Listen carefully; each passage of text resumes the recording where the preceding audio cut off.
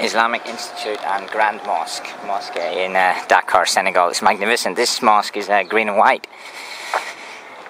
Doing the touristy things, and yeah, there's not many other tourists about really checking out these sites, which makes it a little bit unique but also a little bit daunting to try and find everything and make sure things run smoothly.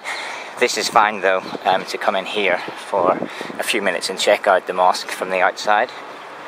Whether or not I can go inside, I'm not entirely sure. But certainly it's a magnificent building to be admiring.